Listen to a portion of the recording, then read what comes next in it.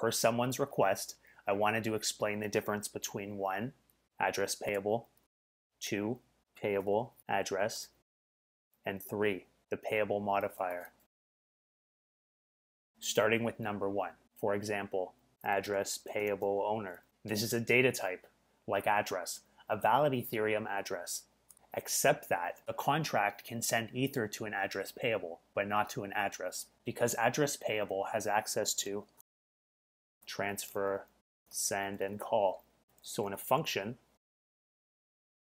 you can do this, but you can't do this. And making the function payable itself has no effect on that, but we'll come back to that in a sec. Why not just make all addresses address payables? Well, it's a general principle in software engineering to give objects as little scope as possible for them to function. 2, payable and pass it an address. This is the easy one. In this case, address is like our old owner basic address above.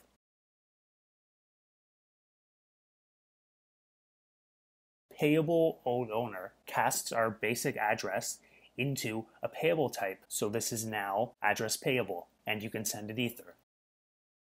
And thirdly, the payable modifier. This is added to a function, like this.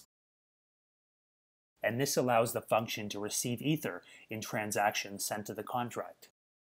So assuming I'd done the proper setup, I could write some JavaScript in a truffle.js file, like this, and the contract would be able to receive that Ether via this function, which has payable. Without payable, a function cannot receive Ether. And there you have it, address payable, payable address, and the payable modifier.